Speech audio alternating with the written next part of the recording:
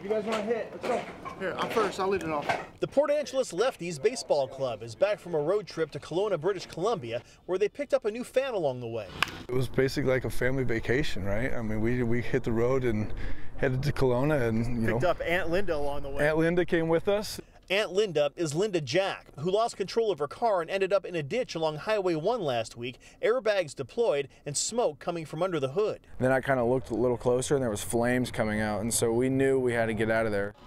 Members of the team went in for the save, pulling the woman to safety. When it went. I mean, the tires blew, the windows blew, the gas tank blew. The team had actually missed a couple of turns on their way to BC, a series of fortunate mistakes that may have saved the woman from a much worse fate. She was clearly dazed behind the wheel, and fire engulfed her car in little more than a minute. I was lucky that we showed up when we did and were able to save her.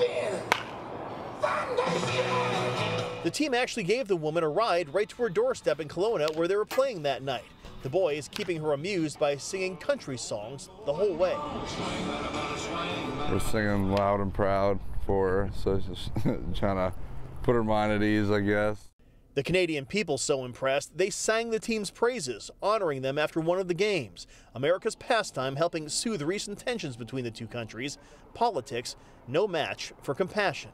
What if that was one of your family members, or what if that was even you?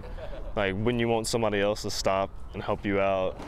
In Port Angeles, Eric Wilkinson, King 5 News.